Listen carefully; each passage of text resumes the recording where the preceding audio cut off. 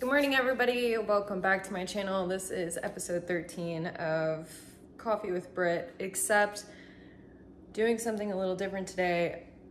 I had already had my coffee and went to the gym. I'm just running a little bit behind on my content, but I started at a certain time because I am also going to be making Crock Pot Chicken, which is like a chicken bacon ranch in a crock pot, which we'll use later to make sandwiches. So I do have some exciting news. I got together with Southern Polished, which is a leather sandal company. They also make other products like bags, women's sandals, but they are launching their newest flip-flops, which I'm super excited about because I took time to go hang out with them and make a custom pair of flip-flops, and we did a YouTube video on how you make flip-flops, and it was just really cool to see how the whole process went down.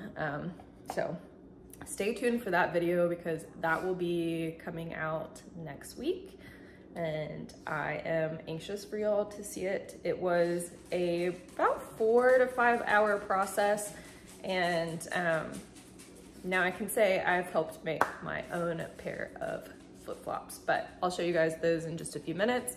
I'm gonna get out my ingredients and get started for my crock pot chicken. So for the crock pot chicken, it's actually ranch packet. So it's ranch seasoning, cream cheese, and then chicken breast, obviously, but this is gonna take about 6 hours to cook. We want the chicken to where it is done and shreddable. And then it's going to sit in the crock pot for 6 hours with the cream cheese and the ranch seasoning mix on top of it. And then once the 6 hours is up and we've shredded the chicken, then I'll go back in and add cheddar cheese, bacon bits, chives, and then we put it on a sandwich. This stuff's really good. It's really good on crackers as well. So it's definitely an easy meal to make for everybody throughout the day. And then you can do sandwiches, you can do it on crackers, you can eat it by itself. So it's something for everybody, but I'm excited. I haven't had it in a long time, so I figured that I would make it today. And again, with everything that I cook, pretty much, I put Tony's on it. I'm obsessed with Tony's. So I'm just gonna sprinkle some Tony's to give it a little bit of a kick, and then add that ranch seasoning mix to it. I did line the bottom with olive oil just so the chicken doesn't stick. And then once we put the cream cheese on top, then we'll just turn it on. And I'll start it on high for a little bit, and then I'll put the temperature to low for the remainder of the time frame. Just want to make sure that I don't burn the chicken on the bottom.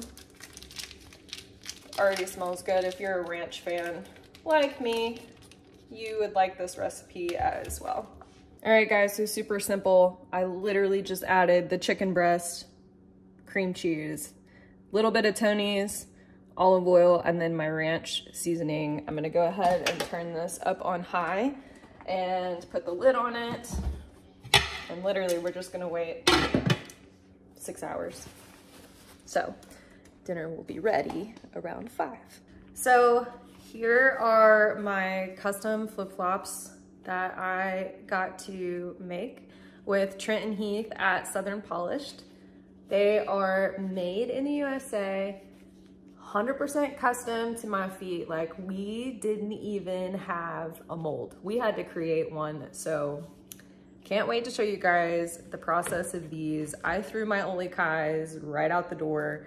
These are way more comfortable, and I absolutely love the leather, the material, the way they were created. They're super comfortable on my feet. We even did the arch support together, which was just super awesome to see how the whole process went down. It was about it